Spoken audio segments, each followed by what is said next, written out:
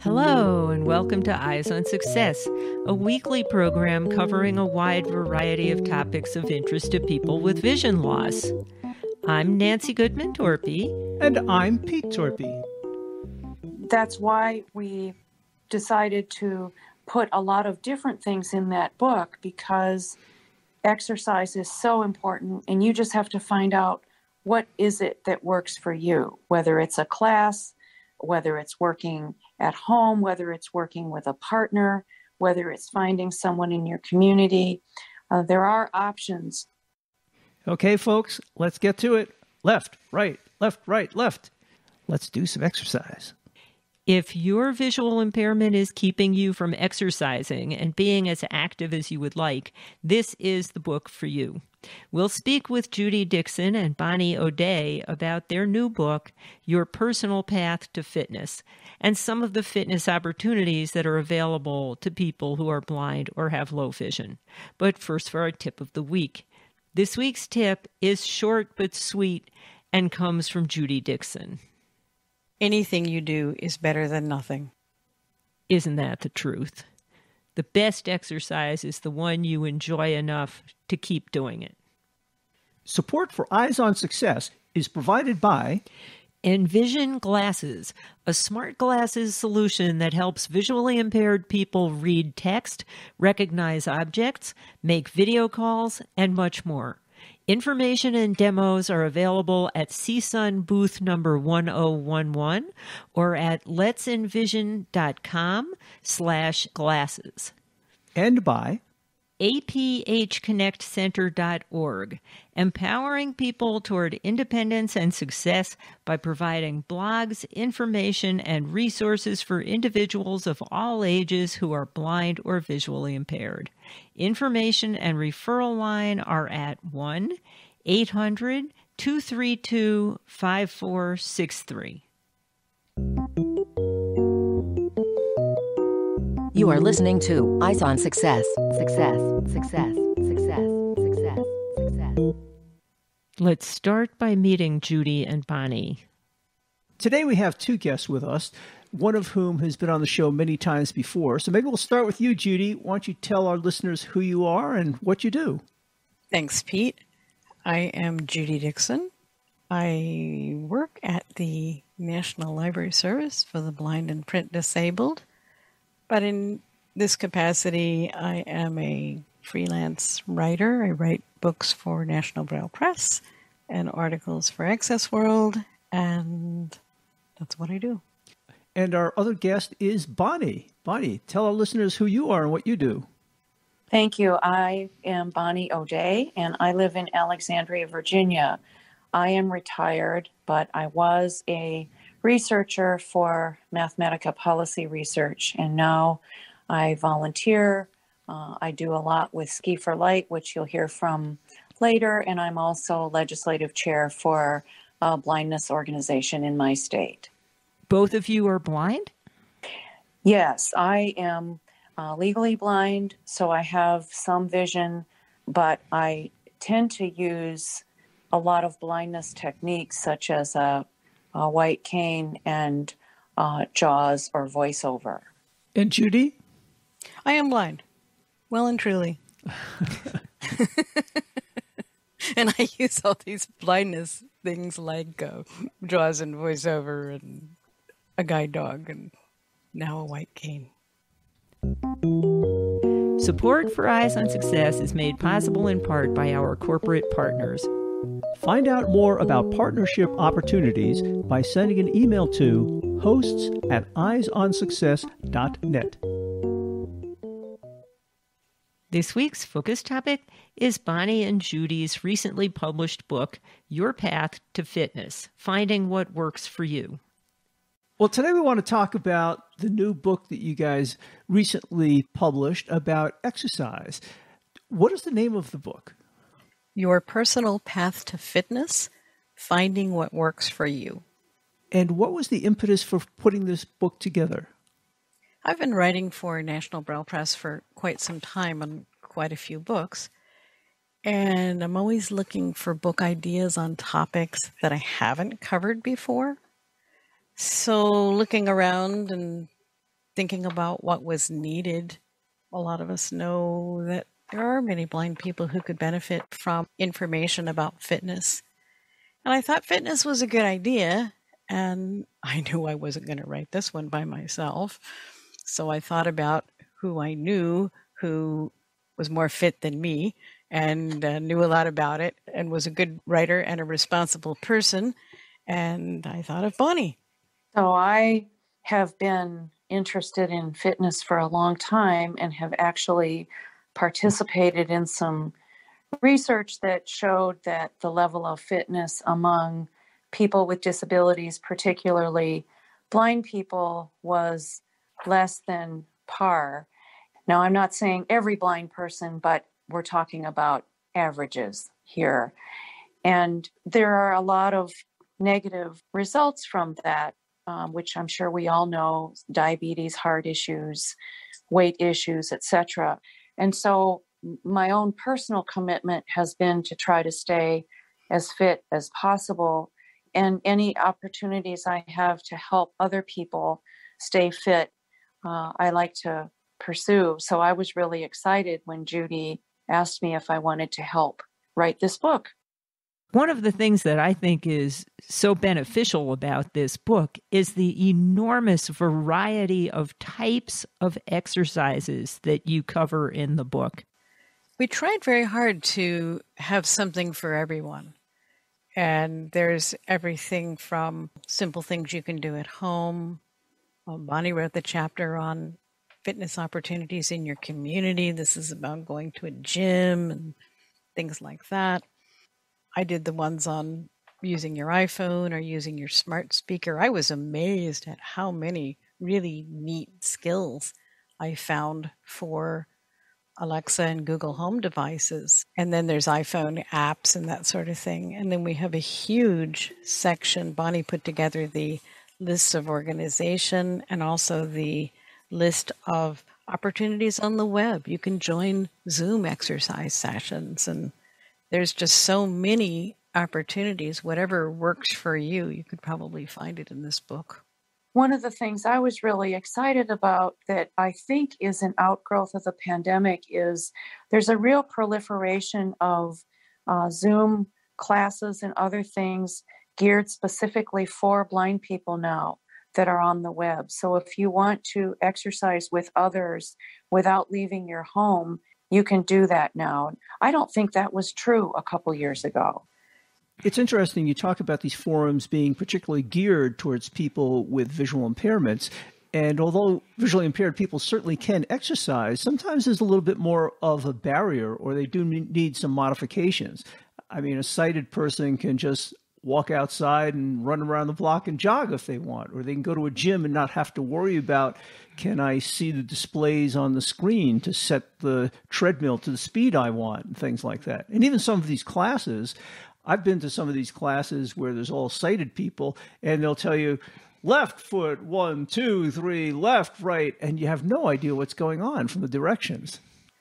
I found when I joined a gym that going and talking to the instructor in advance and trying to figure out what class would be the best for me was really helpful. For example, I took one class and I thought, oh, this will be easy for me. I'm pretty fit. I can do this. Well, it moved so fast that I knew after 5 minutes I couldn't do it. But then I took another class called Body Pump, and I actually hired a trainer. And for one of my sessions, I had the trainer take the class with me. And then I went up and talked to the instructor afterwards. And that actually worked out really well for me. If there was a move that I missed, I would stay after and the instructor would show me how to do it. Or I'm not a shy person, so sometimes the instructor would come over during the class and just show me. She'd tell the other people to keep going. And she'd say, I'm going to come and visit Bonnie for a minute. And she would show me, and that was completely fine with me. I was happy about that. The other thing I would say about health clubs is if you're going to join a class, make sure to join a class where the music isn't too loud. so that you can actually hear what the instructor is saying. Another class that I took that I really enjoyed, that Bob actually takes with me, he's also blind, is a spin class. Because you're on a stationary bike and there are 3 or 4 positions that are easy to learn, and the gear on the bike is easy to adjust. So that one is a good one for me too. So I actually think that as big of a barrier as the reality of trying to follow group instruction is, the attitude is at least as big of a barrier. I mean, you heard what Pete just said. I used to take classes pre-pandemic, and occasionally I'd say, oh, this is a good one for you. I think you'll do well with it. And I used to swear by body pump until I moved cross country, and now I can't find it. But, body pump in particular, it's all hand weights at barbells, dumbbells, body weight, and it's all exercises that you don't have to go right, left, it's up, down, and you can handle that. But because Pete has the attitude that he has developed, which came from doing other group classes, he's like, forget it, this isn't going to work. Even though we planted him square between me and the instructor in the front of the room so everybody else got to watch, he just doesn't like it. And as you say, the instructors are often helpful. If you talk to them ahead of time, they'll try to point things out. But I just find it more difficult to follow some of those classes. So I set up my own gym down the basement. I have my treadmill, I have my exercise bike and mat and weights and one of those TRX things, those straps that hang from the ceiling. We talk about the TRX in this book. There's a blind guy who's actually created some information about TRX specifically for blind users. For people who aren't familiar with that, maybe you can describe the TRX in more detail, because it's a very easy exercise piece of equipment to set up. Why don't you do it since you've got one? I don't. Well, basically you screw it to a rafter in the ceiling. Well, hold on. If they don't want to put holes in their ceiling, there's an adapter that you can use and just throw it over a door and shut the door. True. So you don't have to do permanent damage to your house. That is true. And that's the way our daughter used to use hers when she first got it. But anyway, it's 2 straps with handholds on it. And by suspending yourself in various directions and inflections from these handholds, you can exercise almost any muscle group in your body. And to get you started on that, we did 1 or 2 sessions with a personal trainer, and the personal trainer is terrific at personal training, but didn't have a lot of experience explaining to somebody who was blind. So I showed up partly as Pete's driver, but also to help interpret what the trainer was trying to teach him in language that made more sense to Pete. And that, I think, was very successful. You've been using it for years. Yeah, I really love it. I think there's more sophisticated versions now, too, with electronics that have an iPhone app and so forth that goes with it. The TRX system is just one of many types of exercise you included in the book, so there's bound to be something in there for everyone.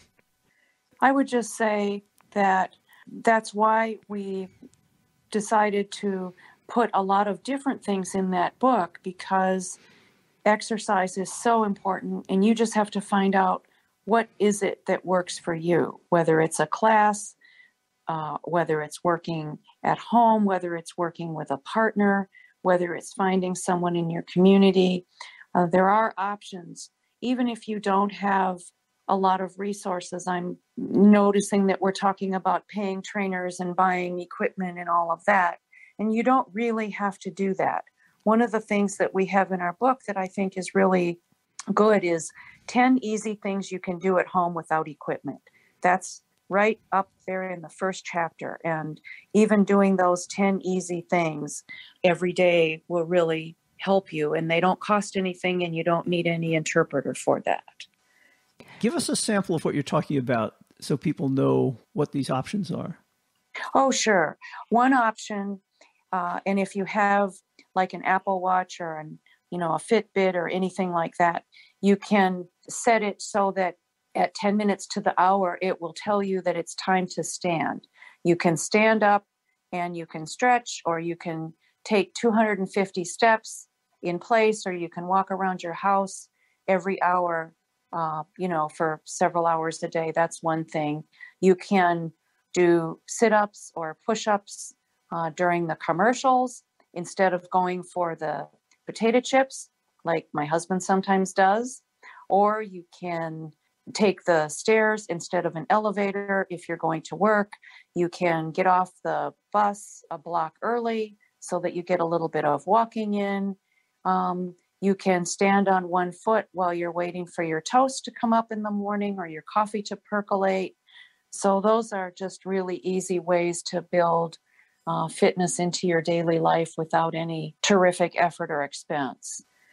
And some of the equipment that you talk about using, like hand weights or resistance bands, they're really only a few dollars. Some of the equipment gets expensive if you want to buy a professional grade treadmill that's in the thousands, but that's not necessary for getting started. There's plenty of very affordable equipment that you can use to help in your exercise routine. I really like my resistance bands and my stability ball. Those are the things I consider my stability ball while I'm typing at my computer. Our daughter doesn't even have a desk chair. She just sits on a stability ball, or she raises the table and works standing up. You mentioned the availability of a number of apps, and almost all of us have smartphones these days. What kind of apps can people find? There are a lot of nice apps, and there are some apps that do an amazing job of actually describing things. I had fun testing all the apps. It was the most fit I'd been in a long time. There's the health app, of course, which can aggregate a lot of the information in the iPhone so that it helps you kind of pull things together. But then there's apps. There's one called Aptive, which is it's called an audio workout app. And it's very, very nice for providing audio exercises and descriptions and so forth. Then there's things like Pedometer Plus, which gives you information about steps you've taken. I actually have Pedometer Plus on my Apple Watch. 293 steps. I've got a whopping 293 steps today. It's in the morning, guys. Tell them it's in the morning. Tell them it's early in the morning. Do you want to tell us what your daily average is? My daily average is about 3,000 to 4,000. You also talked about a number of options available on the Echo and Google smart devices. There is. One of my favorites is a stretching app. And the good thing about the Alexa apps is that they're all verbal. You don't have to see anything. And so they're very well described. I was going to say, even if you're sighted, there's no visual feedback. So they have to be pretty descriptive about what's going on. Well, that's correct. And, if you're doing sit-ups or if you're doing things that are on the ground, even if you have something on your computer that you're supposed to be looking at, it has to be described because you can't see your computer when you're doing these exercises. So even some of the commercial ones on the computer are pretty decent. Oh, good point. And there's quite a few yoga skills for both Alexa and Google. And then you talked about a number of options via tools like Zoom. Yes, actually, Ski for Light offers an exercise class using the Aptive application every Thursday and Sunday night. A woman named Marion Wildgruber picks sessions on this Aptive app, and people call in and use a Zoom link, and she plays the app, and as we're doing the exercise, she'll tell you about variations or what muscle group this is good for. And there are probably 8 to 10 people now that are doing that on Thursdays and Sunday nights. And it's great. So one thing you talked about in the book that we haven't really discussed hardly at all is group exercise. And this doesn't necessarily mean going to the local gym and taking a class. You've got boating, team sports, and and all sorts of stuff. Can you talk about some of the group exercise options? Oh, sure. One of my favorites is called dragon boating. And with dragon boating, you're in a very long boat, and each person has one oar. There are people who sit on the right side of the boat and the left side of the boat, and you row in synchrony. And there's a coxswain in the back of the boat who beats a drum to keep time. And there are a number of different types of groups. There is a group for individuals with disabilities in many cities, but there are also groups for, cancer survivors or young people or divorced people or, whatever. And they've made it very clear, the organizers, that anyone is welcome to join any team they want. So there are also rowing clubs, and of course there's Ski for Light, which we talk about, which organizes when the pandemic isn't happening. We organize a 1-week cross-country ski experience for individuals who are blind. There is blind bowling. It only takes just a few people to organize a blind bowling team, and so many localities have them. There's goalball, there's beep baseball, there's just tons of activities out there for people who are blind. Whether there are those kinds of opportunities in your area, I can't really speak to, but there are lots of them and they're all over. Wow. So there really is something for everyone. Are there any other facets of the book that you wanted to talk about? I think we've covered pretty much anything. I'll just say that people think that if you're going to get exercise, you need to do just really vigorous exercise for 90 minutes a day, 3 times a week, and you need to bench press 150 pounds, and you need to run a marathon. And that isn't true. Well, we provide some resources in the book for people who might want to do that. Most of us are not going to be the mountain climbers or the marathon runners. We're just regular people. Judy and I are just regular people. I'm 66 years old. I'm older. I do some things to keep myself in shape, and it takes some commitment to do that.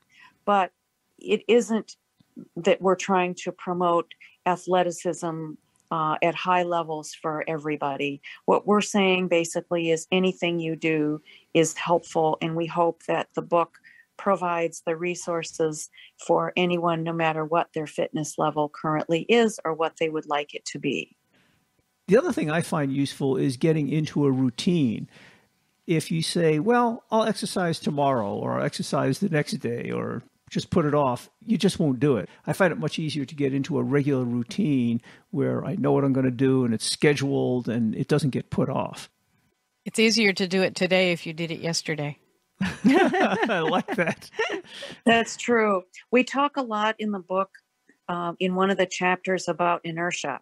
And the example that I give is that if I go on vacation and I haven't exercised in a while, say I go to Florida for a week and lay on the beach, which I haven't done for a while, but sounds pretty good right now since it's the middle of winter. When you come back, it's really easy to say, oh, I'll do it tomorrow.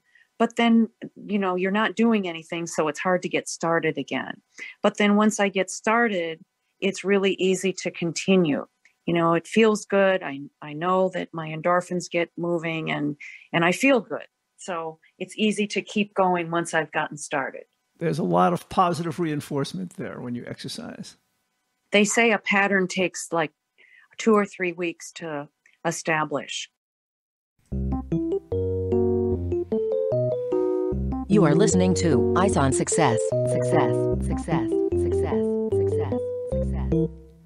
Now for this week's final item, how to contact Judy Dixon and Bonnie O'Day, and how to get their recently published book, Your Personal Path to Fitness, Finding What Works for You. Well, it was great talking about the book and the importance of exercise. Can one of you remind us what the name of the book is and where we can get it? The name of the book is Your Personal Path to Fitness, Finding What Works for You. It is available from National Braille Press, www.nbp.org. It's published in Braille, electronic BRF, Daisy Text, and Word. It's a one-volume Braille book, and all formats are available for $12. And if people wanted to reach either of you, how would they do that? My email address is Judy, Judy, at JudyDixon, JudyDixon.net. And my address is B like in baby, ONN like in Nancy, OD like in David, AY.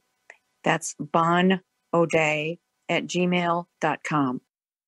I know the final couple of chapters of your book have lots and lots of other resources, so it would be impractical for you to list all of those. But can you just kind of describe for everybody what other kinds of web-based and major groups are listed in your book, if people want to find all of those in one place?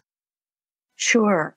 Chapter 5, I believe it is, has a lot of web-based information, and there you might find the locations of some of the equipment we talk about, locations of some of the Zoom classes, other things that you can find on the web. And then the last chapter has lists of organizations that are offering particular types of activity, like there's a link to an organization that matches people who want to ride tandems, a sighted captain and a blind person, or people who are interested in finding a running partner, organizations that are offering various types of sports activities. Including some you might not have thought of, like scuba or tennis or bowling. You've got lots and lots of options listed in this book. The book is worth it just to get the list of resources. Although it's nice if you follow some of the exercise programs listed earlier in the book and you actually get some exercise too. And as usual, you can find all of that contact information in the show notes associated with this episode at www.eyesonsuccess.net. If you're looking for other episodes we've done about exercise or shows we've done with Judy Dixon, just enter exercise into the search field or Judy Dixon, and you'll find some of those shows. That's it for show 2211. Next week on Eyes on Success, we'll be talking about some of the programs available from Hadley. The mission of Hadley is to create personalized learning opportunities that empower adults with vision loss to thrive at home, at work, and in their communities. We'll speak with Ed Haynes, Chief Program Officer at Hadley, about some of the resources available, including workshops, podcasts, and discussion groups. We hope you'll all join us next week for that episode. You've been listening to Eyes on Success, hosted and produced by Nancy Goodman Torpey and Peter Torpey. You can access the full archive of previous shows, subscribe to the podcast, and much more by going to our website, www.eyesonsuccess.net. If you have questions about anything you've heard on the show or have suggestions for future shows, send an email to hosts@eyesonsuccess.net. Thank you for listening and have a nice day.